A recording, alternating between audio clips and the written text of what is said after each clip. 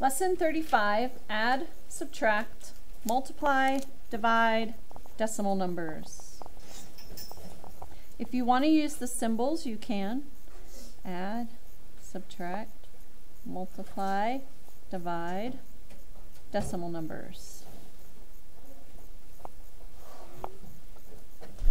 So we'll begin with adding and subtracting. One thing you have to remember when you have decimal numbers and you're adding and subtracting, you always want to line up the decimals. So for adding and subtracting, always line up decimals. This is not true for multiplying or dividing, it's just for adding and subtracting. So this is what it would look like. A couple of examples. 2 and 5/10 plus 2 and 35/100. So we want to add up the place values. So you're allowed to put in the terminating terminal zeros.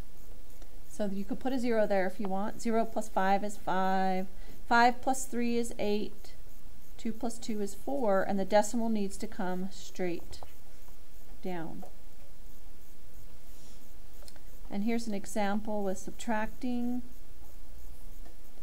36 and 45/100 minus 4 and 912,000. So in this problem we're going to need that terminating 0. So when we borrow from the 5, make it a 4, we can make this 10 minus 2, which is 8, and 4 minus 1 is 3. We'll have to borrow from this 6, make it a 5,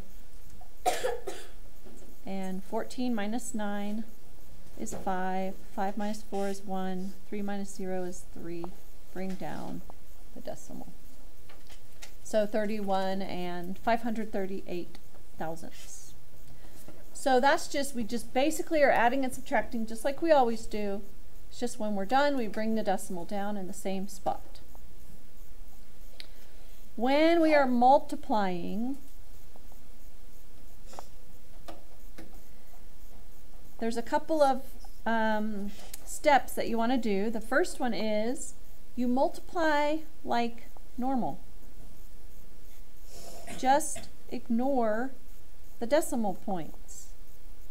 Just how you would normally multiply two numbers, we just multiply them. Then number 2, you need to count how many place values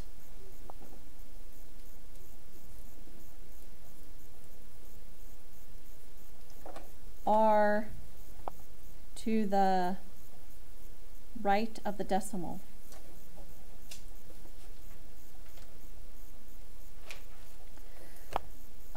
You count them in the factors.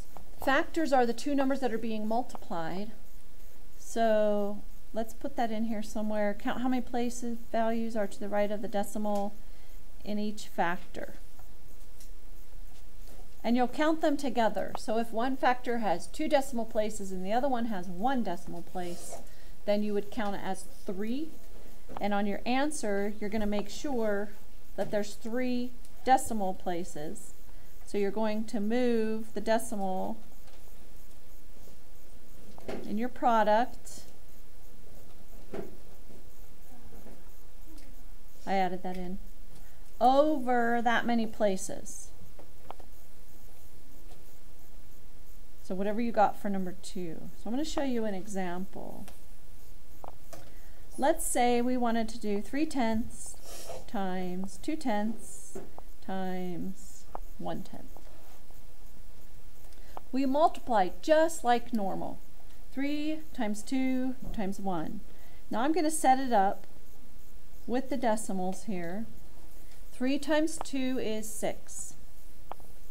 Count up the place values. We have 1, 2. The decimal on 6 is right at the end, and we just move it over 2 places. Put a decimal there. So 3/10 times 2/10 is the same thing as 6/100. And if you think of them like fractions, you can kind of see that 3/10 times 2/10 would be 6/100.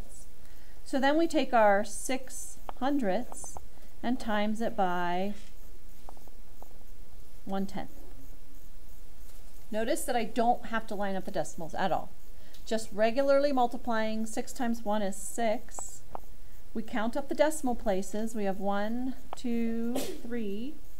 So we're going to move the decimal from the far right side on the 6 3 times over. 1, 2, 3. Put my decimal, which means you're going to need 2 zeros to the right of the decimal, then a 6. So 6 thousandths. And sometimes I think if you can imagine that these are fractions and what it looks like, 10, in the denominator you're going to have a 10 times 10 times 10. So your final answer should be in the thousandths spot. When we are dividing with decimal numbers, you want to be sure and always write like this. In other words, with the division box. Okay, you want to use a division box. So here's an example. If we wanted to do 14 and 4/10 divided by 6. We have to remember that the first number is the dividend, and that goes inside the box. So we write our division box. We'll put 14 and 4/10, and then we're going to divide by 6. So 6 goes by the box. We're dividing by 6, so it has to go by the box. When we are dividing, before we begin, if you see a decimal, immediately just bring it straight up. And this is why in long division we've always told you to line up all of your numbers.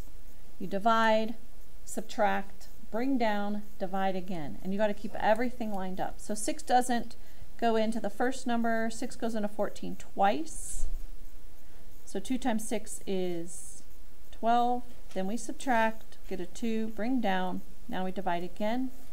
6 goes into 24 4 times, and that 4 goes above the one that you just brought down. So the answer would be 2 and 4/10. So that's the end of the lesson.